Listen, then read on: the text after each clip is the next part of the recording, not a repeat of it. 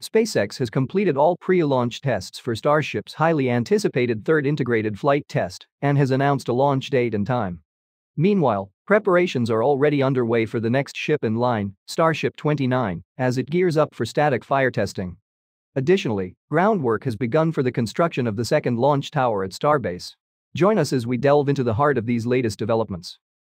SpaceX has successfully concluded the wet dress rehearsal of Starship 28 Booster 10 full-stack vehicle, the final test before launch. Initially attempted a month ago, the wet dress rehearsal faced two back-to-back aborts due to issues with propellant loading.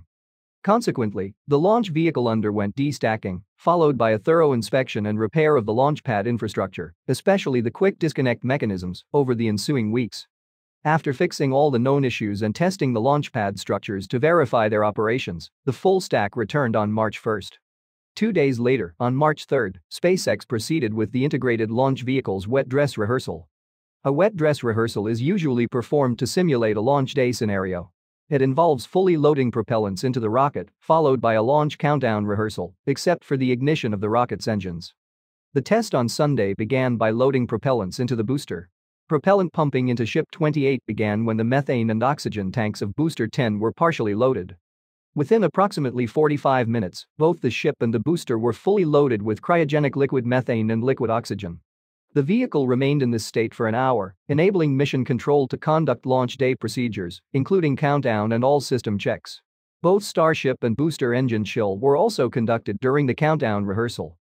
A fire extinguisher and detonation suppression system test was conducted towards the end of the countdown. The system is designed to purge the orbital launch mount with high-pressure nitrogen gas and water, mitigating the risk of volatile mixtures of methane and oxygen accumulation. Usually, the Fire-X is activated 10 seconds before engine ignition. So, it can be concluded that the countdown reached the T-10-second mark during the wet dress rehearsal. Both the ship and the booster were detanked later, concluding the wet dress rehearsal. The wet dress rehearsals for the first two integrated flight tests, conducted last year, demanded nearly 90 minutes to fully load the launch vehicles with propellants. Yet, in a remarkable feat, the latest rehearsal saw Booster 10 and Ship 28 being fueled in just about 45 minutes, a significant improvement in fuel loading time. The swift and seamless fuel loading was made possible by the newly installed heat exchangers and pumps at the tank farm. The fuel loading time will improve in the future, reducing turnaround times and allowing for faster launch schedules. After the wet dress rehearsal, SpaceX posted on X that the test was a success and the launch vehicle was loaded with more than 10 million pounds of propellant during the test. Ship 28 was destacked from Booster 10 on March 5 for final finishing touches ahead of launch. Teams were spotted working on the thermal protection system tiles of the ship, conducting a last round of inspections, fixes, and replacements. Tiles fell from the ships during both the first and second integrated flight tests. Let's hope they will remain attached to Ship 28 during all stages of Flight 3. The grid fins of Booster 10 were tested after the D-stack, ensuring their flawless operation during the booster's atmospheric re-entry. Concurrently, workers removed scaffolding from the Starship quick disconnect arm and performed final inspections on the quick disconnect mechanism. Once all the checks and inspections are complete and SpaceX receives a launch license from the FAA, the flight termination system charges will be installed on the launch vehicle and it will be armed.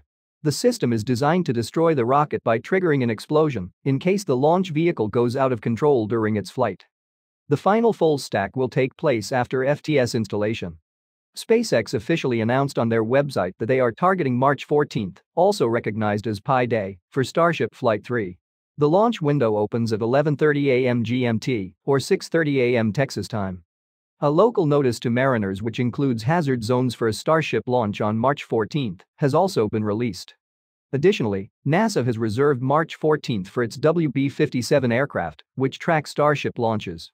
The aircraft's ability to fly at altitudes exceeding 60,000 feet provides an advantageous vantage point for tracking and observing the Starship's trajectory, contributing valuable data for mission monitoring and post-flight analysis.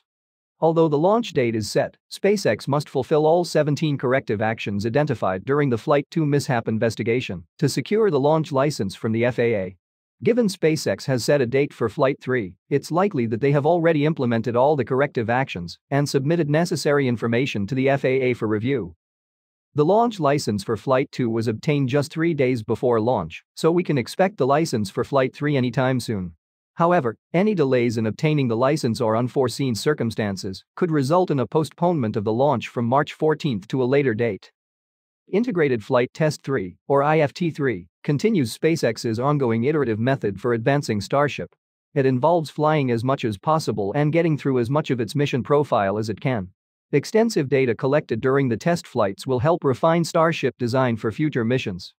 The flight profile and mission objectives of IFT-3 feature several updates compared to the first two integrated flight tests.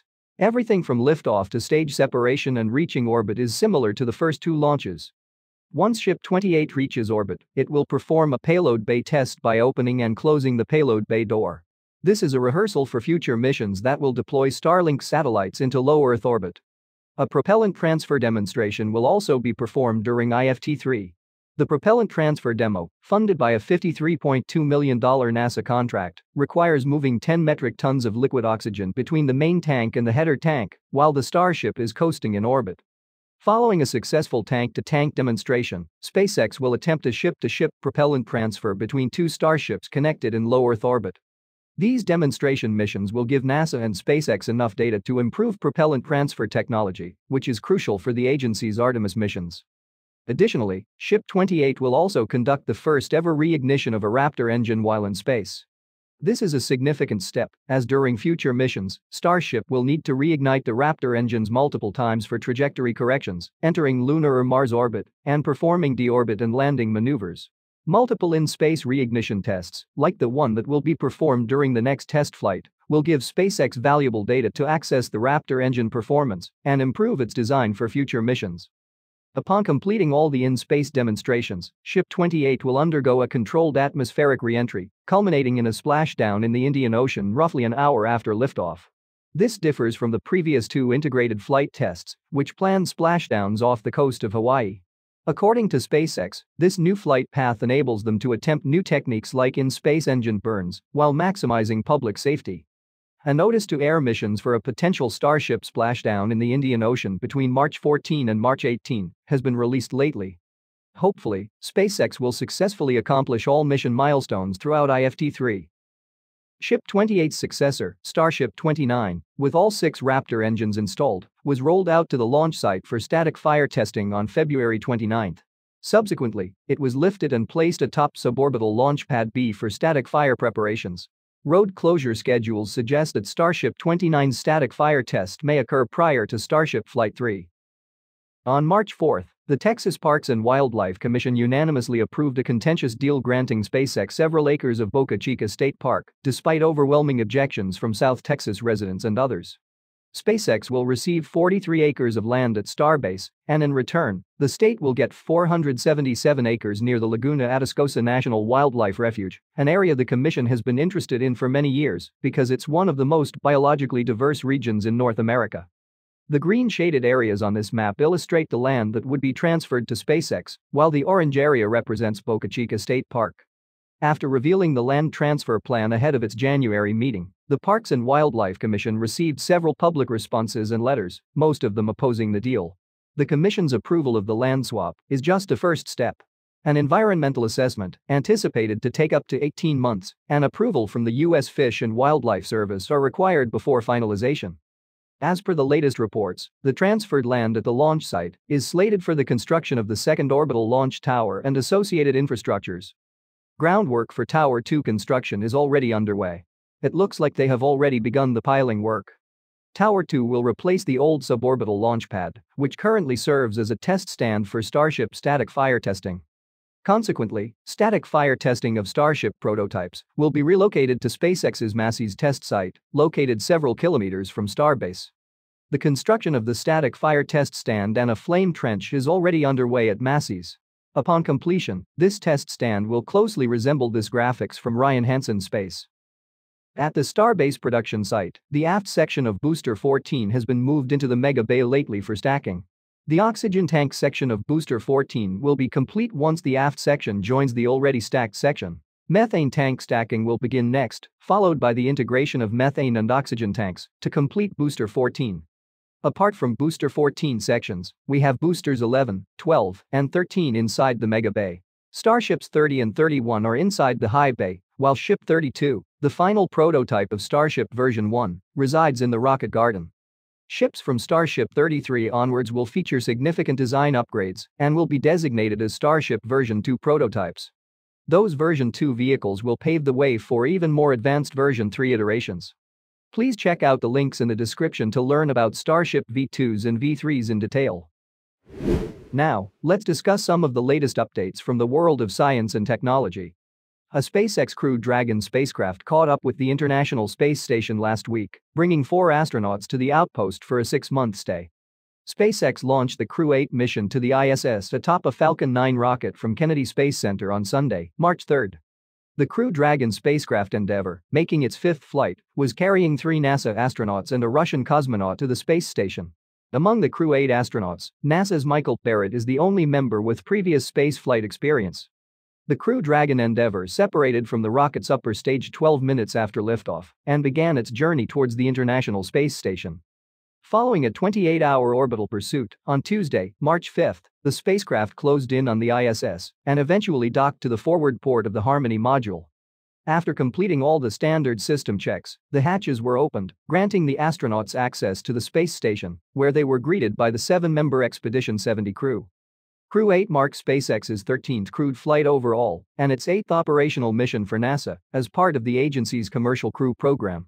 During their 6-month stay aboard the ISS, the Crew-8 astronauts will engage in more than 200 scientific experiments and technology demonstrations in microgravity, including research that will support human exploration into deep space. Furthermore, they will relieve the 4 astronauts from SpaceX's Crew-7 mission, who arrived at the ISS in August 2023 and are scheduled to return to Earth no earlier than March 11. SpaceX launched more than 50 satellites into orbit on its latest transporter Rideshare mission. The mission, dubbed Transporter 10, was launched from Vandenberg Space Force Base on Monday, March 4, atop a SpaceX Falcon 9 rocket. The mission carried 53 small sats from a variety of customers. Payload deployment from the rocket's upper stage into 2 separate sun-synchronous orbits commenced nearly an hour post-launch and concluded approximately 2 hours and 33 minutes later. Atomos Space, a Colorado startup, launched Quark Light and Gluon spacecraft on Transporter 10.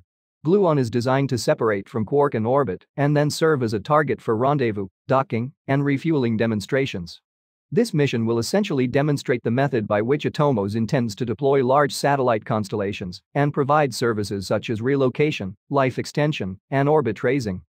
Space Machines Company, an Australian startup, launched Optimus 1, the largest commercial spacecraft ever constructed in Australia. The spacecraft is designed to demonstrate future orbital servicing technologies such as life extension, on-orbit inspections and assistance to existing satellites.